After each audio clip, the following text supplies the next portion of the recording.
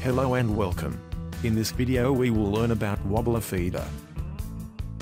Wobbler feeders are engineered with self-cleaning, non-clogging elliptical bars that make short work of sticky material without reducing productivity levels.